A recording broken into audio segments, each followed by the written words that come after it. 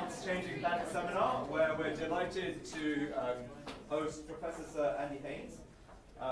So Andy is actually a professor of now environmental change and public health at the London School of Hygiene and Tropical Medicine.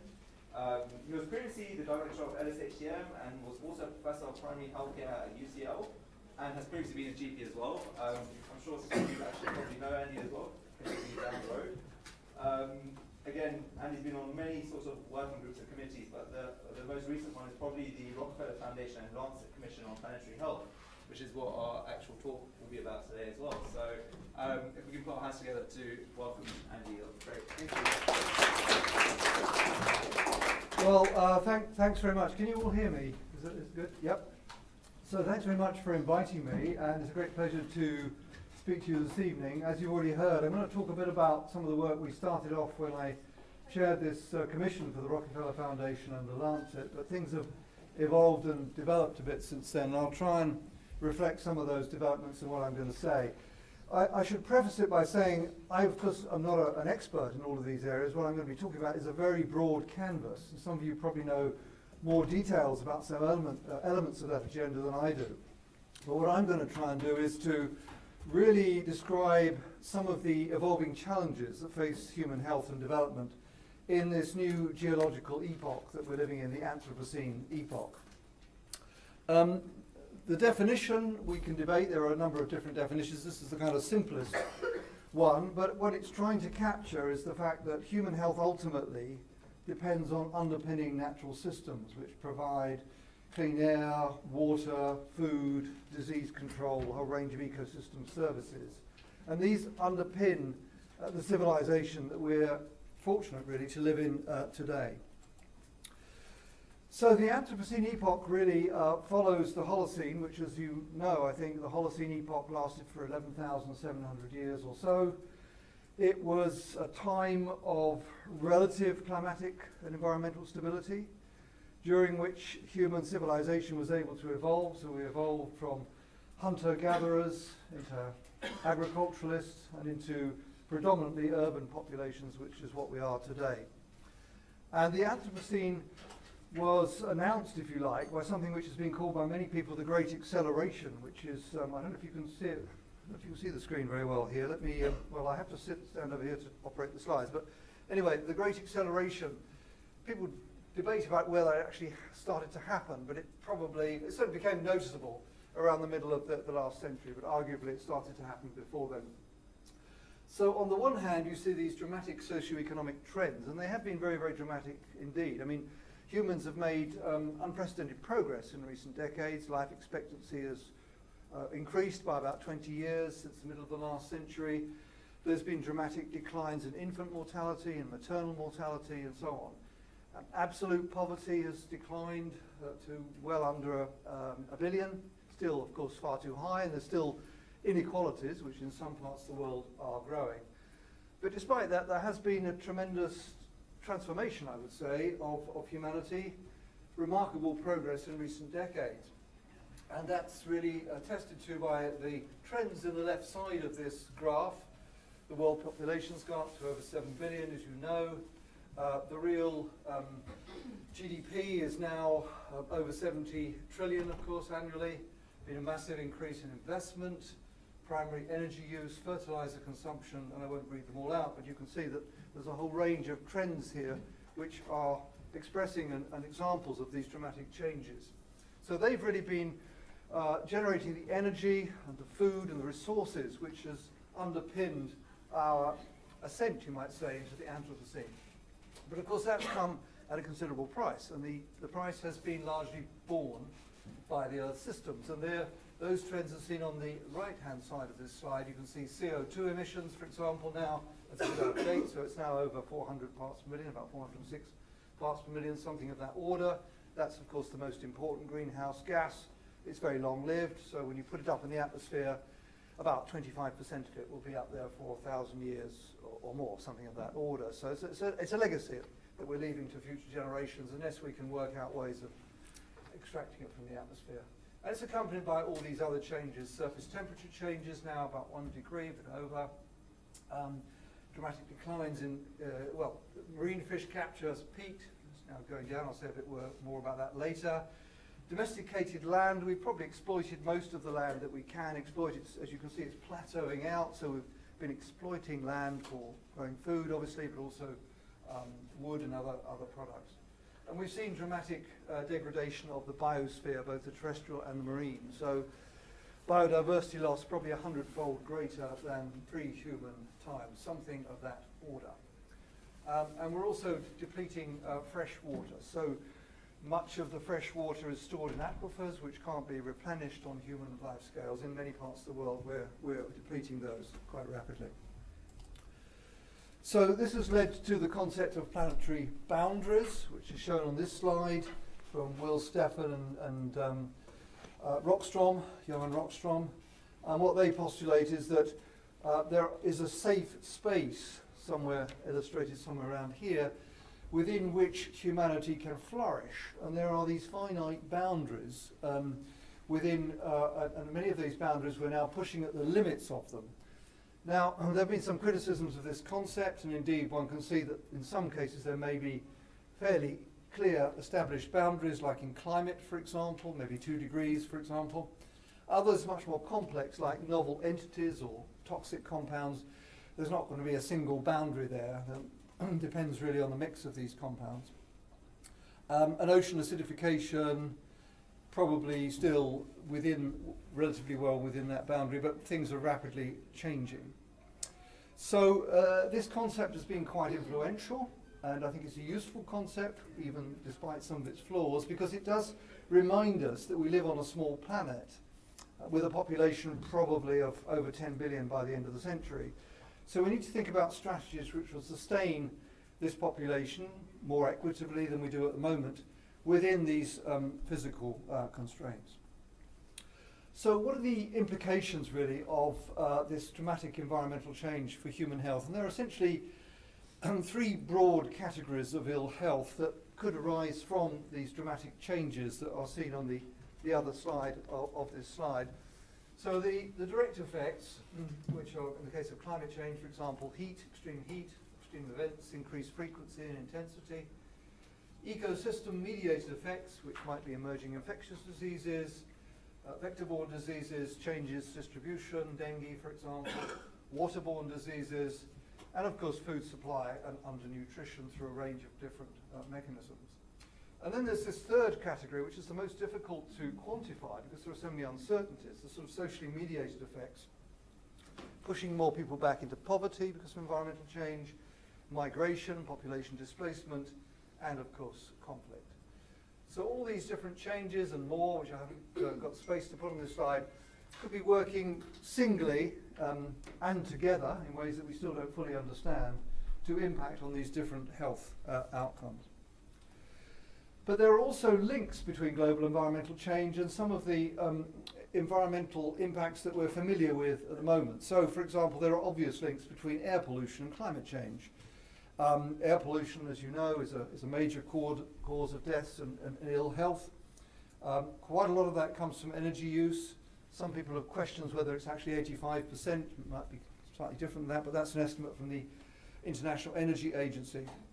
So the link there is that many of the activities that create air pollution are also those that release greenhouse gases.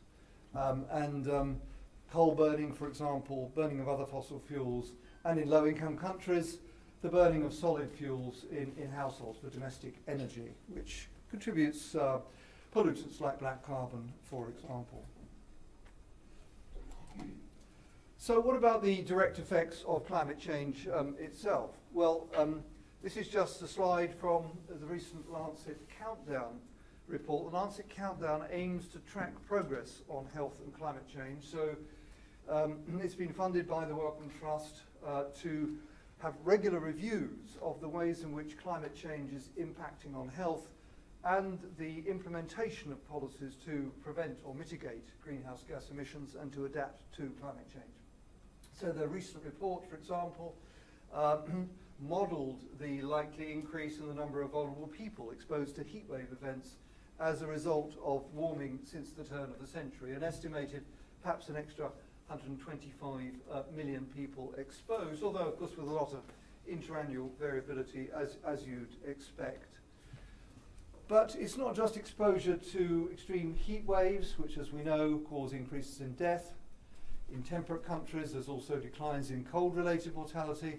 But in some parts of the world, the deaths from increased heat are likely to vastly outweigh the reductions in cold-related mortality.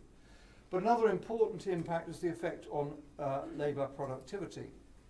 So as the temperature increases, of course, it becomes progressively more difficult for people to work outdoors. So if you're a subsistence farmer or a cane cutter or an outdoor labourer of some kind, your work rate, your work capacity goes down with increased heat. And there are different ways of expressing that. The common metric that uses the wet bulb globe temperature, which integrates both humidity and temperature. And this estimate, again coming from the Lancet Countdown, suggested that there had been declines, again estimated declines in labour capacity, perhaps around 5% or so since the turn of the century, and particularly experienced in these kind of areas here where where you see the dark red. So what that tells us is that as the climate warms, we're likely to see perhaps more people pushed into poverty, or at least we'll have to adapt in all sorts of ways to increasing heat. And there's a lot of research going on at the moment to try and define the health and economic impacts of that, but also whether there might be potential adaptation strategies. And even by the end of the century, it's unlikely that all the outdoor labourers living in the global south will be sitting in air-conditioned tractors or whatever. They're still going to be working, many of them, outdoors.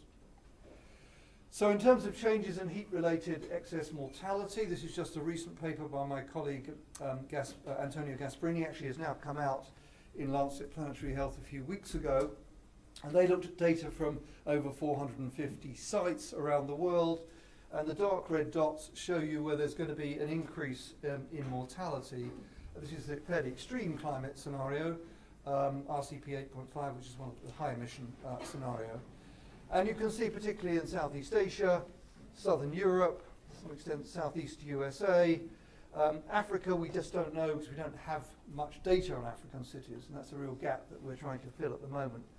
But based on the data we have, and extrapolating forward, we can say there's likely to be increases in heat-related mortality later in the century, which will outweigh the decreases in cold-related mortality, particularly in these dark red sites shown on this slide. But of course it isn't just the direct effects, it's also, as I mentioned earlier, the effects on crop yield. And one of the striking features of that is you see the top part of this, the red parts, are where we like to see reductions in crop yield, particularly around the middle of the century, as a result of increased temperature. There may be other mechanisms as well, which are not captured by these models, like increased in pests, for example. But this is really just looking at the more direct effects of climate change. And this is you can compare it with the Global Hunger Index, and you can see that there's an overlap, particularly in Asia, in Africa. So those parts of the world which experience hunger today are also likely to be those that are affected by declining crop yield in the future by around mid-century. There may be some areas, the green at the top there, where we're going to see increases in crop yield. But we don't know how long it will be sustained, and we don't know whether poor people will be able to afford to buy food, which might well be more expensive on the global market. And of course there may be increased climate variability and increased food price spikes as well, which, as we know, are very difficult for poor populations to deal with. So the best estimate we have, done by the Oxford Group, done by Marco Springman and others, is that perhaps an extra 500,000 deaths or so by mid-century as a result of climate change. But a lot of uncertainties. Could be a lot worse, might be better if we can adapt quickly, but still a lot of uncertainty there. Probably an underestimate overall because they don't take into account many of the more indirect effects like increasing pests and so on. And we are seeing, by the way, that after many years of progress, as seen on this slide, the prevalence of undernourishment is starting to increase. The number of people undernourished is estimated to have gone up to about 815 million, something of that order. The cause of that we can still debate. It does seem to be related to climate variability. It might be an early signal of climate change. I think it's not entirely clear what's actually causing it, but it is a concern at the moment that after this progress, hunger is now starting to increase again.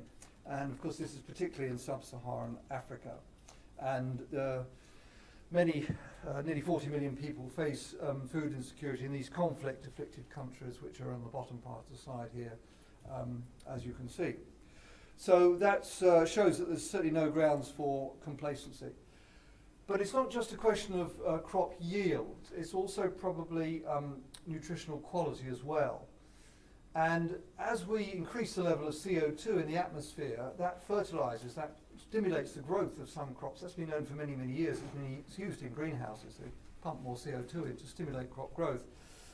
But the problem is it also affects nutrient content or concentration. That's shown in this meta-analysis. And what you can see here is that some of these important micronutrients like iron and zinc, for example, decline as you increase the CO2 level. So that means that we may have decreasing crop yields in some part of the world, but we're also getting potentially decreasing micronutrient concentrations as a result of the CO2 fertilization. And about 2 billion people or so already suffer from micronutrient deficiencies. Some work we've been just doing recently, I mean most of the work on this looks at staple crops, the cereal crops, the 4 big cereal crops. But we've been doing some work on fruit and vegetables. The reason we're interested in fruit and vegetables is because they're an important protective factor for non-communicable diseases. So we know that large numbers of deaths are associated with a suboptimal concentration or consumption of fruit and vegetables, which protect against heart disease, some types of cancer, stroke, and so on. And this is a systematic review that we've been just doing recently. My colleague Pauline Shielbeek's been leading this. And what we've been looking at is the effect of multiple environmental stressors on fruit and vegetable yields. This slide just shows you vegetable legumes. So the vertical line is zero effect, and what you can see is that increasing temperature, particularly if you're already at over 20 degrees, so that's most of the tropics and subtropics, you get big declines in yield. Ozone level, that's tropospheric ozone, which of course is important. Air pollution, which will probably increase under climate change. And water availability, which reflects not just climate change, but also the exploitation of aquifers. So that's all negative. There may be these positive effects of CO2 in some cases, but as I've said, these are likely to be outweighed by the negative effects, and they are also associated with changes in the quality of foods. So some countries are facing particular challenges, and this is just an example of India. India faces these multiple challenges which are occurring simultaneously. So they have population growth, which is fairly steady population growth, dietary change, seeing westernization of the diet to some extent, particularly in the big cities, the rise of processed foods, fast foods and so on. You've got groundwater depletion, which varies, as you can see from this map here. Different parts of India are experiencing different levels of groundwater depletion. So the red areas are where you're getting high withdrawals, high ratios of withdrawals to the available supply. So you can see, for example, Rajasthan is facing quite severe constraints on fresh water availability, and of course climate change. So our group's been doing some work on the environmental footprint of different diets in India and the prospects of dietary change to reduce the environmental impacts but also improve health. This is just one example of the difference between European diets and Indian diets. So European diets have a higher greenhouse gas emissions, shown by that bar there. Probably largely because we consume more animal products per capita. Obviously, ruminants, methane from ruminants is an important greenhouse gas. Then the green water footprint is higher in Europe than it is in India, but the blue water footprint, which is the irrigation water, the groundwater, is higher in India. So they're exploiting their limited supplies, stores of fresh water to grow this food to a greater extent than Europe is. So that shows you that there are particular, I think, challenges. It starts off with a lower baseline environmental footprint, but also faces significant challenges in the future. And we're looking now at potential dietary changes that might help to obviate or offset some of these challenges. And we are seeing that droughts, of course, which are projected to increase in intensity and frequency under climate change, particularly later on in the century. That's a fairly extreme scenario at the top there. But in 2015, 14% of the land area is already severe to extreme drought. Of course, one can't necessarily say that a single year is due to climate change, but it's the kind of thing that we might expect to see as time goes on. So that combination of drought and freshwater depletion going to prove particularly challenging. And you can see some parts of the world, like the Mediterranean, parts of Latin America, Southern Africa, southern parts of the US, particularly likely to be affected. And this map just then looks at water stress by country. So this is the aquifer problem. And you can see that some areas like North Africa, much of Asia, really severely water stressed already. If you take, for example, the Arab world, the per capita availability of fresh water in the Arab world has declined by about 75%, something like that, over the last 50 years or so. So they are facing real challenges in addressing food requirements. They're importing a lot of water through obviously imported crops. And they're desalinating in some parts of the Middle East, desalinating seawater. That brings with it its own environmental problems, of course. So these are burgeoning problems, challenges of freshwater availability over and above climate change. We're also, I mean, one of the big drivers of biodiversity loss, of course, is the food and agriculture system. So in order to grow food, to feed the growing world population, we are, of course, converted, or we have historically converted land to provide food, to some extent other products as well.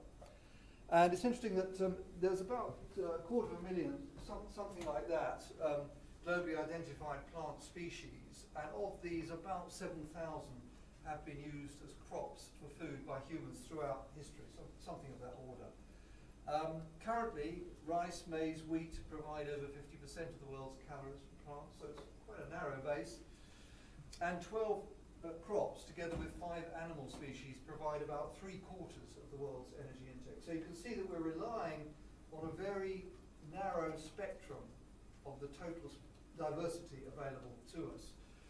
So you can provide enough dietary energy supply even without diversity. You can feed people relatively poor quality diets, lots of carbohydrates or whatever.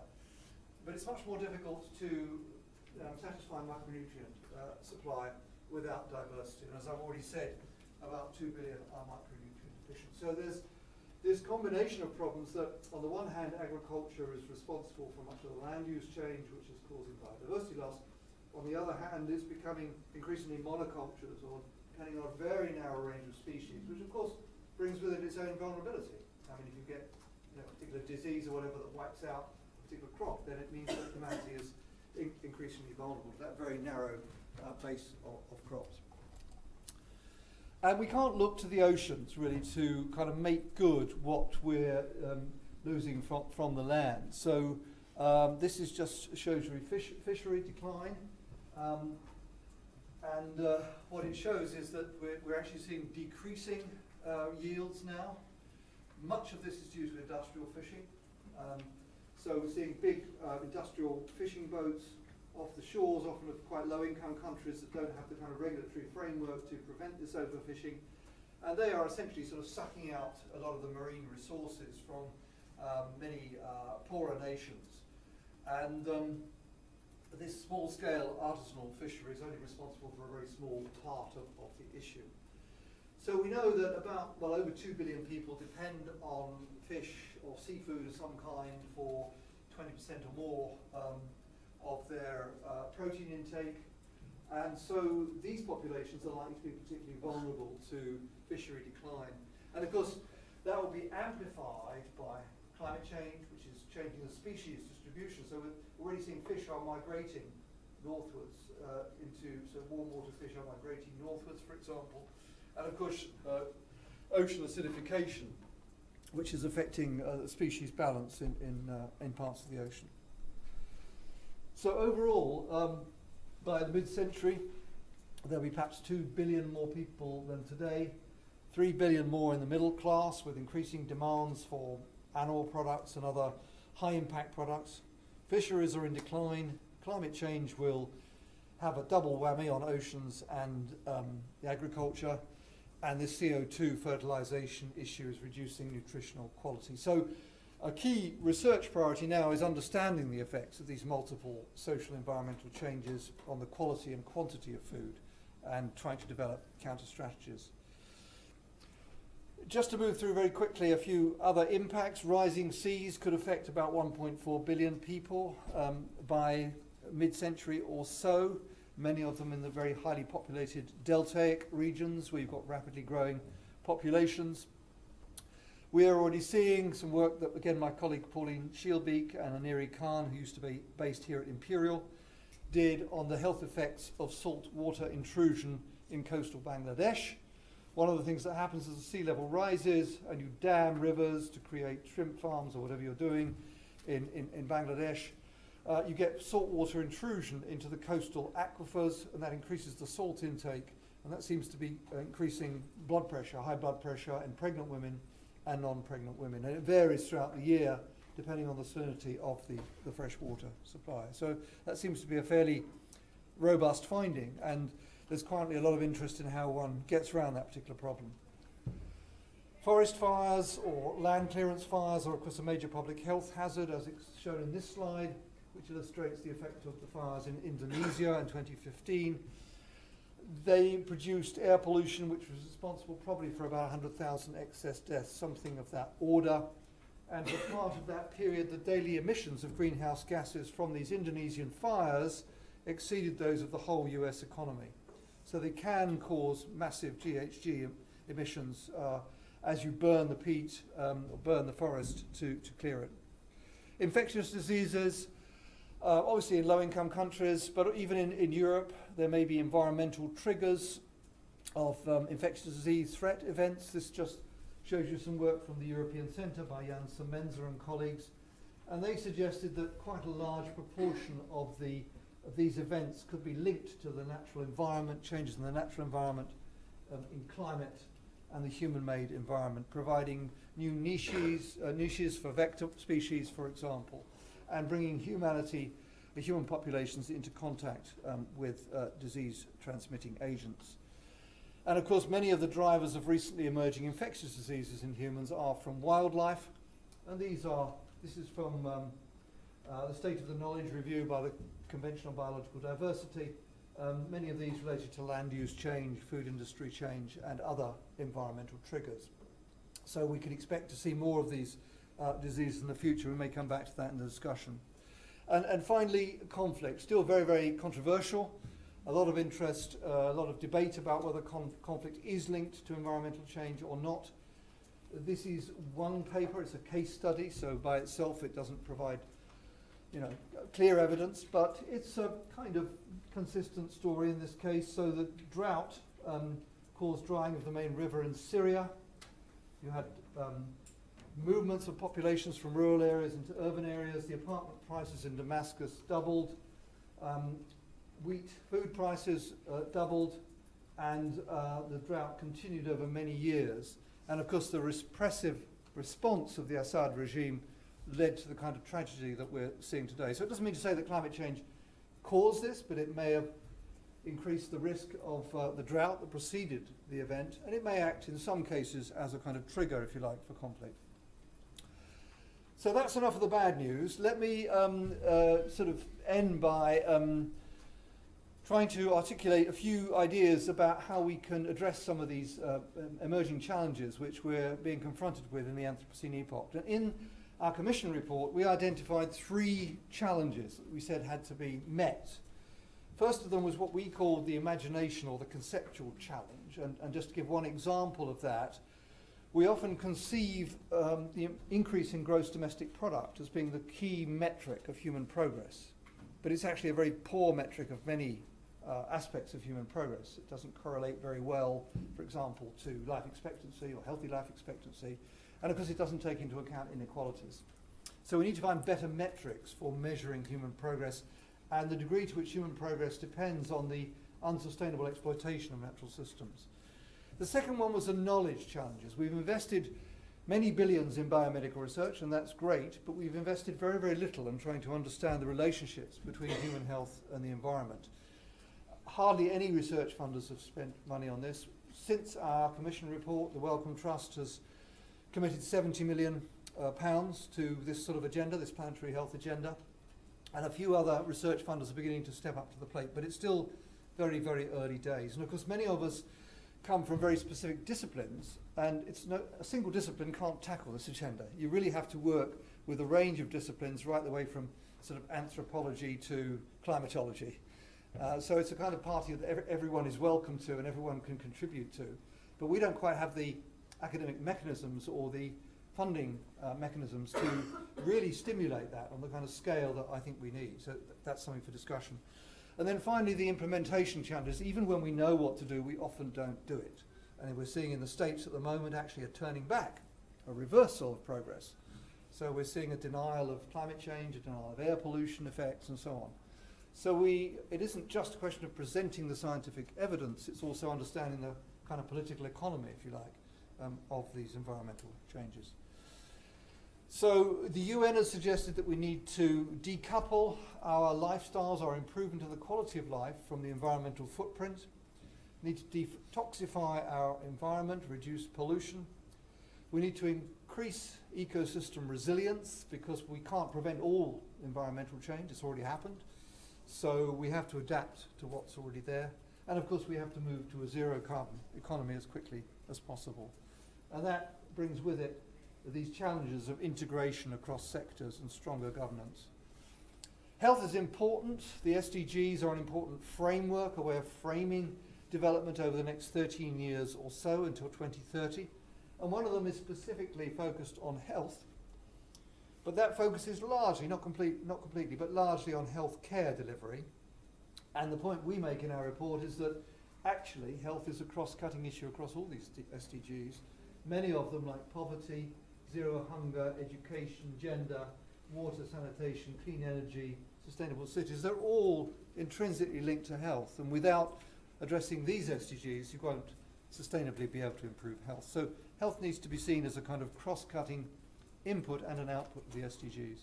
So let me, in closing, just give you a few examples of some policies that we think could be useful. Obviously, decarbonisation is one. This is from the International Energy Agency, which has suggested if we move towards a low-carbon energy system, modest increase in investment, but we could save over 3 million lives from air pollution, whilst lowering energy import bills and a peak in CO2 by 2020. So it is feasible. It would cost a bit more, but when you take into account the many benefits that accrue from the cleaner economy, that can help to offset the costs. That one's a bit complex. I think I don't have time. I'll slip over that one, I think. How do we get to a cleaner economy?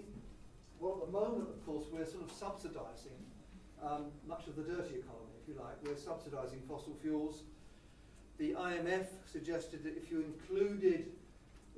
valued the adverse effects of air pollution and the other adverse effects arising from the combustion of fossil fuels, then these subsidies amounted to 5.3 trillion a year.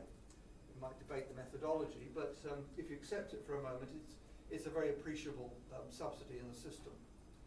And we know that just over 10%, about 13% of greenhouse gas emissions are covered currently by carbon pricing, and that's often inadequate. So the problem is that many powerful interests are basing their business model on not paying the full economic costs. So they are obviously going to resist an economy which says actually people need to pay the full economic costs of the pollution that they cause or the damage that they cause. And that is going to be a major challenge for politics in the coming decades. Cities are absolutely crucial. The future of planetary health, of course, will depend on cities. They are the engines of much of this change and economic activity and so on, and responsible for the lion's share of the energy-related greenhouse gas emissions. And this just is a kind of an example, really, of two cities, which are interesting kind of comparison and contrast. So you've got Atlanta here in the US, population of 5 million or so, Barcelona, similar population, urban area about 12 times greater in Atlanta than Barcelona, and the transport-related carbon emissions about 5 or 6 times higher in Atlanta and Barcelona. It's not difficult to see why that is so. That's because it's very difficult to walk and cycle in Atlanta. It's a very widely distributed city. The mayor and his colleagues there are trying to rectify the situation, but it's difficult to retrofit a very sprawling city and to make it fit for a low-carbon economy. So the new cities that are developing now in Africa and so on, they need to be designed in a different way than the kind of cities that many of the cities that we've seen. So there's all sorts of policies. I don't have time to go into in detail, but just some in the transport sector, for example.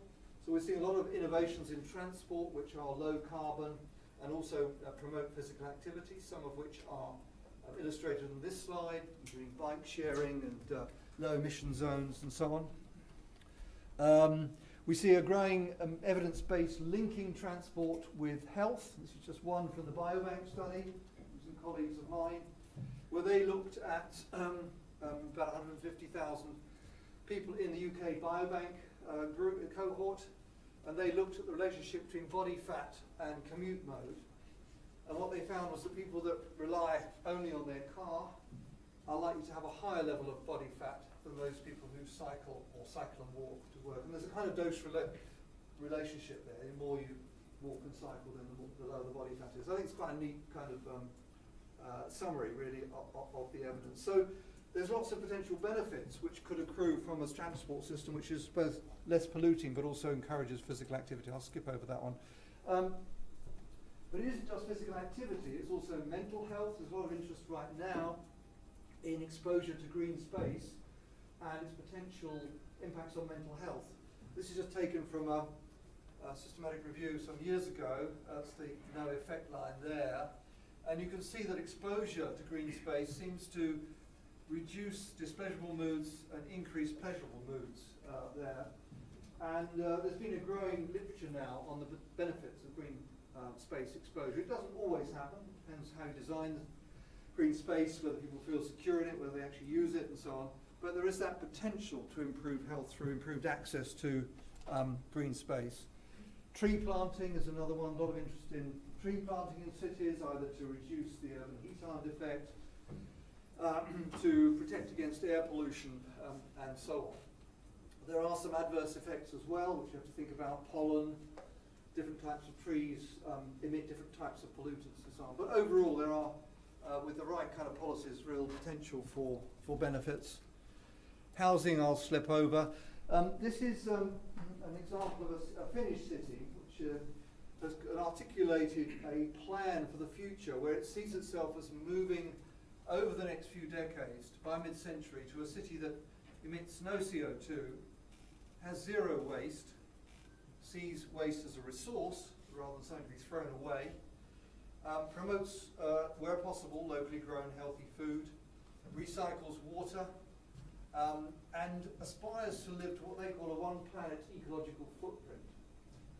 At present, if everyone lived like the average North American, you'd need 5 planets, something of that order, to absorb the pollutants and so on, and about 3 planets for the average European. So what they're saying is, by mid-century, what they want to aspire to is having a kind of circular urban economy which doesn't take out more than its fair share, doesn't create more pollutants than the Earth can absorb, and creates healthy local populations. Diets and agriculture, I don't really have much time to cover that, but just to say we and others doing a lot of work on healthy diets and the effects on greenhouse gas emissions, on health, water and land use. And I can talk about that in discussion if people are interested. There's quite a lot of evidence now around healthy diets, and indeed some novel technologies that are coming on stream as well, which I could mention if anyone's interested. Redesigning the energy water food nexus, which is a crucial nexus for human health. This is one example here about providing clean energy in low-income countries, reducing air pollution, much less land degradation and deforestation because less firewood needs to be used, and more sustainable water use. Using ecosystem strategies to regulate fresh water, for example, protect against floods, and improve air quality. So there's increasing evidence that protecting ecosystems can also improve human health. Moving towards an environmentally sustainable health system. We know, for example, in the US, the health system probably emits about 10% of greenhouse gases, a bit less here in the UK. So a lot of interest in developing these environmentally sustainable health systems, promoting more environmentally sustainable behaviour and increasing the resilience of the health system to environmental change. Moving towards disruptive change, which can promote health and environmental stability. And this is an interesting example that compares the Easter Parade in Fifth Avenue, New York in 1900. See, it was all horses and carriages. By 1913, complete change, all motor vehicles. So within 13 years, there was this disruptive technology, the motor vehicle, that completely transformed the landscape. Now we're dealing, of course, with the long-term effects of the motorization of our society using fossil fuels, but there's no doubt it was a disruptive technology. So people are now searching for more beneficent disruptive technologies, whether they be in the transport or energy or other sectors, and this is just one designer's vision of a new disruptive transport technology. So these are technologies that can rapidly be taken up and improve human health and well-being and sustainability. So we're aiming to move towards a healthy circular economy, which emphasizes remanufacturing, reuse, sharing of goods. You know, we don't all need to own a car, do we? We can share, you know, if we want mobility services, let's buy mobility services. We don't all need to have our own private cars, for example. And reducing waste, as I say, seeing waste as a resource. So let me end, despite the sort of slight doom and gloom at the first half, let me end on a positive note and say that whilst there are real scientific challenges ahead, and indeed challenges to the political economy of our society ahead, our conclusion was that there are a lot of solutions. I think we can argue that they do lie within reach. Overall, we have to base them on the redefinition of prosperity, to really focus on what matters to human societies, the quality of life, delivery of improved quality, health for all, and so on. But this has to be combined with respect for the integrity of natural systems if we're going to sustain these advances in the long term. So I'll stop there, but very happy to answer questions. Thank you very much. I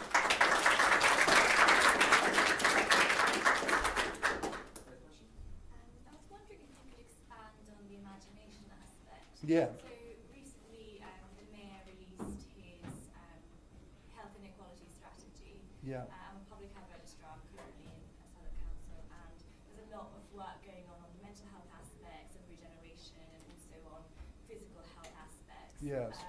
And that connection is really easy for politicians and people to make and to action. But climate change and the wider impact seems to be stretched too far. So I wonder how we can be more imaginative. Yes, well, I think it's also about articulating policies which provide near-term benefits as well as the long-term benefits. It is very difficult for a policymaker whose focus is probably going to be on their re-election or on satisfying their constituents to think 30 or 40 years ahead, much as we in the scientific community might wish them to do so. So what we and others have been trying to do is to articulate policies which would bring near-term benefits as well as long-term benefits, hence the emphasis on this idea of co-benefits or ancillary benefits, multiple benefits, some people call them, of different policies. So we think that's a way of engaging policymakers now, but at the same time also helping to move us towards this trajectory towards long-term sustainability. I think the other aspect of the imagination is also the imagination within the scientific community.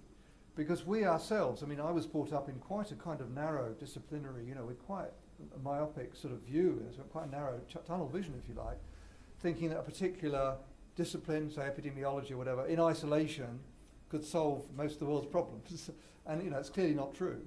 And so it seems to me that we also need the imagination within the scientific community to create new dialogues between different disciplines, respecting each other's knowledge, traditions, and so on, and languages, but seeing where we can get added value from new types of collaboration. And we're beginning to see that. I mean, for example, we were just talking at the beginning about how early career researchers are starting to set up these kind of planetary health clubs or whatever, you know, in different institutions. And it's kind of happening spontaneously. People are saying, you know, we want to try and understand where the added value comes from this interdisciplinary communication and collaboration. So I do think there's a lot of activity and real conceptual developments beginning to happen. Maybe it's a lot more work needs to be done, but the shoots, I think, the green shoots are there. I noticed that you quickly went over the food guidelines and policy Yeah. I'm wondering if you could expand on Sure. particular policies that you feel will be effective. Yeah, that's helpful, thanks. Now, the reason I did was not because I'm not interested in it, but because I was thinking of the time and I wanted to leave some time for questions. So, yeah, I mean, food has been neglected in some ways because, you know, it's always neglected in the climate change agenda, particularly food and agriculture as a driver of climate change, because, you know, about 30% of emissions come from the food system and land use change and so on. And also, as I've said, it's a major driver of biodiversity loss. And so we're really just trying to look now at the kind of strategies that could promote healthier diets and also reduce environmental footprint. And as you know, dietary change is not easy, and individual interventions by health professionals, as many of those of you as health professionals know, are not always easy to deliver effectively. Having said that, you know, we are seeing some changes in society, and it's been remarkable to see, for example, the movement towards vegetarianism in this country, still a tiny proportion of people, but it seems to be a kind of growing spontaneous social movement, which is an interesting one. My own view is that I'm all in favour of promoting healthy diets, but I don't think it'll be sufficient. With a population of 10 billion, you know, even if they all ate a healthy, relatively low impact diet, you're still going to have a big environmental footprint. So I think what some of us are becoming increasingly interested in, but not pretending we have much knowledge about, are some of these emerging technologies which are occurring. So there's a whole range of different technologies like sustainable aquaculture, for example, cellular agriculture, the use of insects as food. In many cultures, insects are eaten quite widely. We may not like it here, but it's quite perfectly acceptable in many cultures. Microproteins, of course, would be another one. GM, you know, there's a lot of opposition to GM, but GM also has a lot of promise. To my mind, the problem is not so much technical as who controls the technology. And I think some of the opposition has got confused between the technology and the political control of that technology. So I think there's a lot of potential options. We don't fully understand which are the best ones. We think some of the emerging evidence shows that some of these technologies can have much lower environmental footprint. And I think we've got to look at them all, because I think, you know, with a population of 10 or 11 billion, we must leave no technology, no stone unturned, if you like. Let's look at more. I just wondered whether you your research group are looking at the sort of economic side of the argument, in the sense that the drive from the economic side is often for more activity, because Yes. that generates money. And how does that link in with these questions that you've been discussing, particularly kind of the health side of that? Yeah. Yeah, no, it's really interesting, and of course, you know, I'm not an economist, but it's very striking how, you know, the whole tone of our political debate is economic growth. Economic growth has to be the priority. Well, I would say, you know, actually what's important is, can we sustain, you know, human prosperity, which is not necessarily the same as economic growth, and human well-being in the face of all these environmental changes. So it's partly about establishing a new kind of dialogue and resetting the political agenda. And I don't think it's a particularly left or right issue. I think, to my mind, the whole political spectrum at the moment has this kind of rather myopic kind of feel to it. But also, I think, you know, we also have to acknowledge that currently the economic system that we have, as I mentioned, doesn't really pay the full economic cost of our activities. Even just using kind of fairly conventional economics, you can show that, you know, it'd be beneficial to have a higher carbon price than we have, because the actual effects of emitting fossil fuels, including air pollution and climate change itself, are costing our society and will cost more in the future. But we don't price our goods with that in mind. So we've got faulty price signals. And that's because our economy is not based on paying the full economic cost, I would say. Now, economists have been saying for years what we need are things like carbon taxes and so on. But for various reasons, it hasn't actually happened. So to my mind, the interesting question is, why hasn't it happened? And I suppose the answer is manifold, but very powerful interests who are not going to give up their fossil fuels very easily, you know, as we're seeing in the US, for example. And also politicians don't like to talk about tax. But you don't have to increase tax. You can just say, we're going to change the tax system.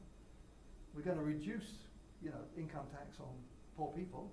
We're going to put it more onto externalities, like carbon and other things like that. So, but that dialogue doesn't seem to be happening else, not in many societies. So it is a challenge. And if there's political economists and historians and political scientists in the room, you know, let them pontificate, let them suggest how we should move forward. Yeah. Do you think there's a role for more traditional medical solutions such as pharmaceuticals in this debate? And where would you see it sitting? Yeah, no, I think it's a very important question. If you look at the environmental impact of the health system, you know, when the NHS Sustainable Development Unit here, which is a remarkable organisation, I think it's a massive organisation, about 3 people, do extraordinary work, you know, quantifying the impact of the NHS on the environment. So really amazing work. And David Pension, of course, recently retired, was leader of that for many years. So they found that pharmaceuticals and sort of embedded carbon in products that the health service buys were the biggest single emitter of carbon. I'd always assumed it was hospital energy supplies and so on. But no, it's apparently the embedded carbon in the product. So there's a lot that can be done by working with pharmaceutical companies and equipment suppliers and so on, helping them to move towards low carbon sources of energy where possible, energy efficiency and so on, and also reducing waste. I mean, we know a lot of prescribing. I mean, probably half of what I prescribed in my career, you know, probably went down the pan, I expect. But, you know, we know there's an enormous amount of waste at the moment in the way in which we operate. And polypharmacy, you know, look at the average elderly person, about 10 different drugs, don't need to be. So, you know, there's a lot we can do within the health system itself once you start to think of it through this planetary health lens. Hi, thank you for your talk. Within climate change debate and health, there's always talk about personal change and large-scale change, but one of the things that I'm always struck by is there's never really a discussion about population. It's always a given that the population will be 10 million by 2050. Yeah. So I just wondered if you had any comment about, first of all, how palatable that is, an idea to be trying to modulate the future population, and secondly, whether or not that actually will provide benefit that we need. Yeah, no, that's a really important point. I didn't actually cover it. I do in some talks, but I didn't. So, no, it's a really important point, and obviously we could spend a whole sort of meeting of conferences on that population issue. What I would say is this. You know, we know that over 200 million women at the moment want access to modern contraception and can't get access to it.